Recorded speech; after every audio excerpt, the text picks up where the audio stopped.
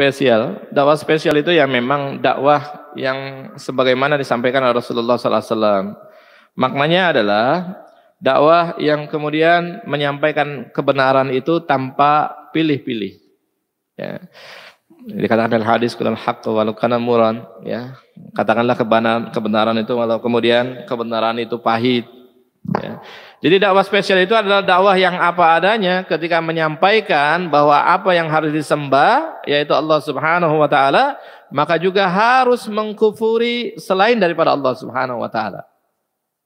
Maksudnya sembahan-sembahan selain daripada Allah. Ya, kalau dalam syirik itu ada empat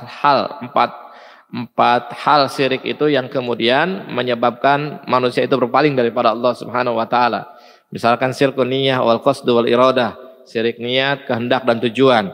Yang kedua adalah syirku ta'ah, terkait dengan ketaatan. Kemudian yang ketiga adalah syirkul mahabbah, yang keempat adalah syirku doa. Itu harus dihindarkan. Ya. Jadi dakwah spesial itu adalah dakwah yang menyeru kepada Allah saja, yang lainnya kecilkan, yang lainnya sedikitkan, gitu ya. Yang kedua, dakwah spesial itu adalah dakwah yang menyeru kepada amal ma'ruf nahi mungkar. Ya, sebagaimana dikatakan dalam ayat itu, bahwa generasi terbaik adalah generasi yang kemudian ta'muruna bil ma'ruf wa tanhauna 'anil munkar wa tu'minuna billah.